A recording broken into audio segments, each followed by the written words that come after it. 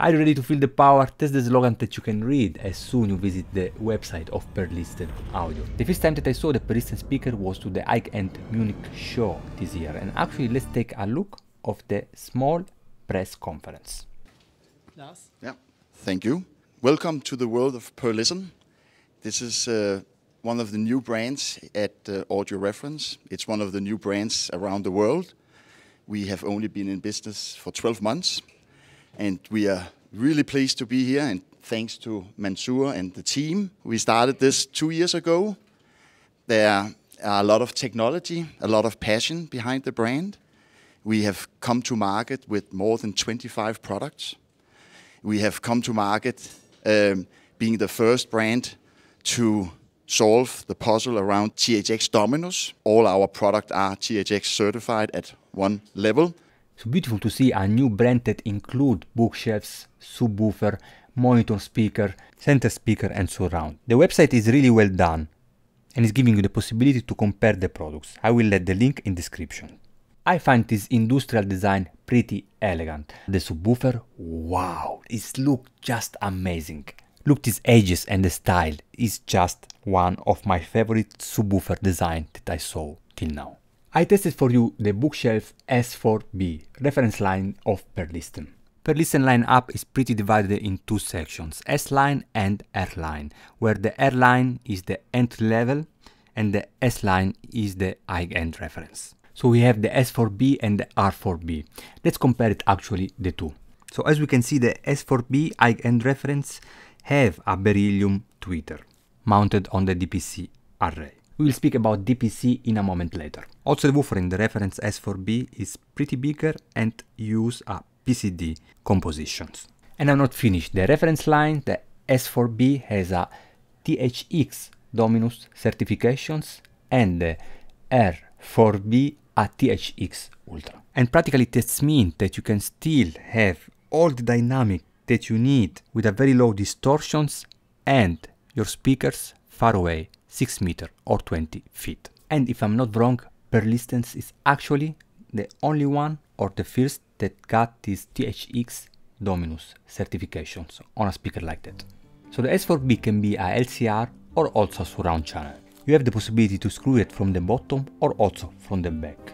So absolutely something unique. Any speaker should have something like that. It's designed in US and produced in China. That in 2022 meaning nothing. Also the PS Audio FR30 that we tested some weeks ago was also manufactured in this way. 11 kilograms, so 24 pounds, pretty big and heavy. Compared to my bookshelf and to my Serafino, as you see, it has a important dimension. 50mm thick front baffle and a full 25mm size wall with internal bracing. So I suggest to be sure to have a good stand because you will need space. Unboxing the S4b was really pleasant and I felt the quality. Also we are coming with this dust cover for the speaker that have a beautiful quality and is really well done. On the back we find 4 binding posts for the B-amping or B-wiring. It's a 3-way acoustic suspension speaker enclosure in which our speaker driver is mounted in a cabinet with a closed back and no ported or vented box. And something really interesting, if you buy the floor stand speaker, you have the possibility to choose between bass reflex and acoustic suspension. So really interesting actually that they choose an acoustic suspensions rather than a bass reflex, because most of the bookshelves that I saw are actually bass reflex, and this will limit for sure the sub-bass extensions, but probably they want to have an ultra fast transient response, limit the group delay, maybe, no? I'm not an expert, but that's my opinion. Just let me know in description what you think about it. It's available in 6 finishes. The standard one are the piano black and the piano white, and then we have the specials colors. Look really modern, really solid. I love this front baffle. It's remind me authority, and it's coming with 2 magnet grill. I prefer it without. This magnet grill remind me Kenwood speaker of 90s. So the speaker features this DPC array, DIRECTIVITY PATTERN CONTROL. Using the array, the multiple drivers, the positioning, and the crossover, we're able to control the vertical response to a much deeper frequency. So depending on which model, S7t being the largest, we can control vertical down to a very low frequency. It avoids ceiling and floor bounce. The smaller models, not quite as low in frequency, but they have very similar responses when you talk about on-axis, off-axis power response. They're very similar. So that's Perlisten's technology for timbre matching, which is really important when you're building not just a two-channel, but then going into multi-channel music. With a 20mm beryllium dome tweeter and two 28mm TPCD midrange. And somehow I always find that beryllium sounds really pleasant to me. I had this feeling with the Focal Maestro Utopia Evo and the Sonus Faber Cremonese Extreme. Same things, beryllium tweeter. I think on the Focal is inverted, but I had this really pleasant feeling on the Eigend. At the end of the video, I will tell you why, in my opinion, this technology is a game changer. And now let's take a quick look of some measures that I did to the speaker with Room EQ Wizard and my mini DSP. So here we have a room acoustic response of left and right speaker in my room. As we see, is pretty flat, something that actually I was expecting from this speaker because it sounds to me in this way. And here we have only the woofer for left and right channel. Pretty flat above 100 Hz, but as we can see before that we got this big roll off. So something pretty uncommon, but actually on the Perlisten's website you can see that the frequency response is 100 Hz, 20 kHz if I'm not wrong. So you will need a subwoofer, totally. I was expecting this, probably not from a speaker of this size, but I think I understand Perlisten mentality because in home theater you have a subwoofer for sure, and if you want to use this speaker in hi-fi, yes, you will need a subwoofer, but actually with this roll off, in my opinion, will help you to integrate a subwoofer with the two left and right channel. And now let's move to sound quality. I tested the S4b in home theater and in hi-fi. In home theater, as you know, I have a Sonetto center speaker. I tried to use the S4b like left and right channels, but I noticed it a little bit of timbre inaccuracy that was creating some sort of artifacts. And that's also why that this video is a first impressions, because in my opinion, to really review the speaker, you will need a subwoofer and a center speaker. So I decided to move to a 2.1 system in home theater, so all my test was done in 2.1 with the SVS 3000 micro. Is small, I know, but is a little beast. Review coming soon, stay tuned. And actually was really interesting because for the first time I didn't have a center speaker, so I had this phantom center speaker, and with the S4b I noticed how actually good it is. Something really interesting, sorry if I'm using this word interesting too much time, but it is like that, was that first time I test a phantom center channel with the Sonetto line, I noticed that as soon you move from the center position, you will lose of focus on dialogues and intelligibility. Nothing that happened with the S4b, and I was absolutely shocked. Take a listen of this binaural recording, Eric Clapton, Lady in Balcony, center positions, listening center position, then I moved with my recording, binaural recording on the right and then on the left. Got a black magic woman, got a black magic woman, got a black magic woman, got a black magic woman, got a black magic woman, got a black magic woman. So as you notice, we got a great intelligibility in any positions of the couch. Other two Blu-ray that I use for my test, these are just the best. I have a lot of them, but these are two that are always present on my test. Hans Zimmer, Live in Prague, and Mad Max.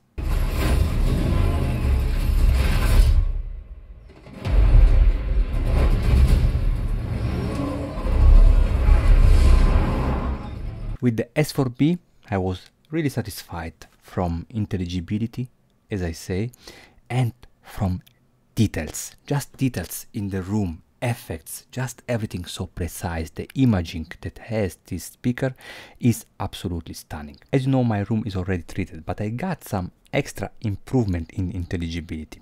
And here I come back to when I say that this speaker could be a game changer, because if you don't like an acoustic treatment, maybe you don't like to see all this stuff on the wall, really this speaker can help to achieve the precisions, the imaging, to achieve the intelligibility that you are looking for. Now, I'm not saying that it's comparable to an acoustic treatment, but can really help and can really improve the sounds. Acoustic treatment, as we know, is 50% of what you are hearing. So it's definitely, in my opinion, a game changer for who really don't want to know nothing about room acoustic. Anyway, probably we will come back in the future with more details and a full review in home theater, I hope, with a center speaker and a Perlisten subwoofer. We'll see. This speaker has a sensitivity of 85 dB, so you will need power to drive it. And I immediately noticed it. I could push this speaker with the Cambridge Audio Edge till almost the end, 80-90%, and then I start to have some distortions from the amplifier, not the speaker. I moved to the Macintosh MC312 and things was much better. It's definitely a different animal. God, they can handle just a lot of power. It's unbelievable. And something that I noticed that I really appreciate was the fact that I could push the speaker, crank up the volumes, bam, really hard, was playing really loud, but was loud. But then arrived my girlfriend and said, hey, that's so loud, but I didn't have this feeling, was to me really pleasant. Hard to explain, but imagine to be on the highway. Here in Germany, they call highway Autobahn, and here you can really go fast.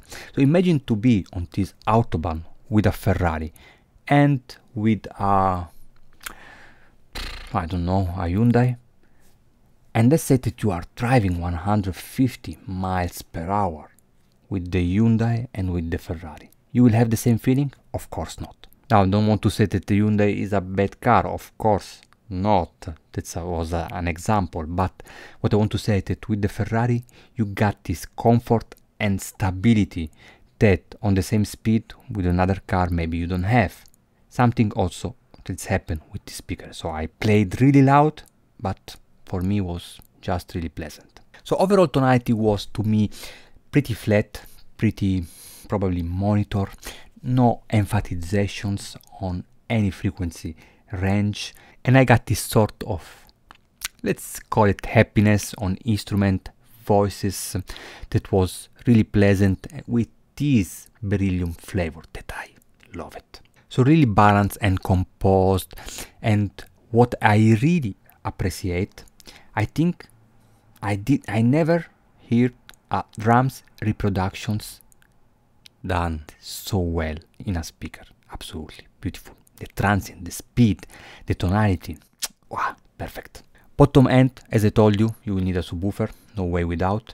And top end, I didn't got a extra extension and extra air around instruments that I have here, for example, with the Serafino. They have these slight emphasizations on the treble, really slight, that just give you this extra air around instruments. I didn't notice it on the Perlisten S4b. So you got more a natural and neutral sound.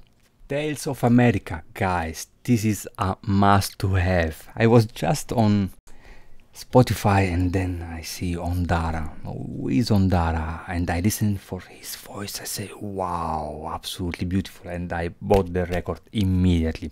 This is a Verve record 2018. Actually, the new album is coming soon. And it sounds really beautiful. Absolutely. The record is really well done. And his voice is wow. He was just an American dream. He was just an American dream. And here I like that the S4b was reproduced the voice of Ondara with authority and textures regardless the listening volume. So really high, beautiful, moderate, beautiful. So something that I really appreciate. And that Pepper Man, you guys ever heard of the Pepper Man? Yeah, I heard about him. He's something else. Man, I wouldn't want to be bothered with the cat myself. He's an awful character, boy. Fiery raised. Another great records, and the Fairfield 4 voice was reproduced with authority, deep and ultra clean and clear. So this Japanese track is insane. Instruments inside the soundstage has a great imaging with a clinic location. I could practically visualize with the incredible resolutions the movement of any object inside my room.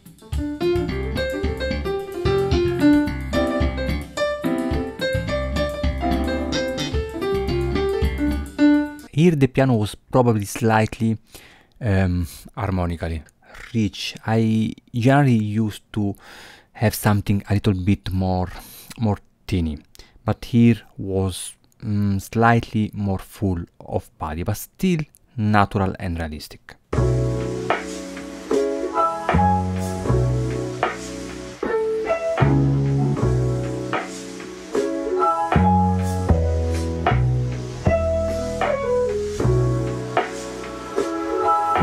So we are at the end. This was my first impressions regarding the speaker. This was really positive. I would like to come back again on it in the futures, and I dream a home theater full of Perlisten S line. Wow, I think it must be really unbelievable, and of course is a little bit expensive. It's nothing that I can afford, but I understand that is a type of speaker for who is looking for something with a THX Dominus certification, so for sure not for a small room like that. And as far I know, there is nothing like that on the market with this type of certifications, and absolutely no compromises also in hi-fi, with an audiophile signature sound that is so clean, clear, precise, natural and refined. From it out is everything for now. I hope you enjoyed the video. Subscribe to the channel to support my work and hit this like button. Let me know in the description what you think about this speaker, and maybe you test it, why not, and see you soon.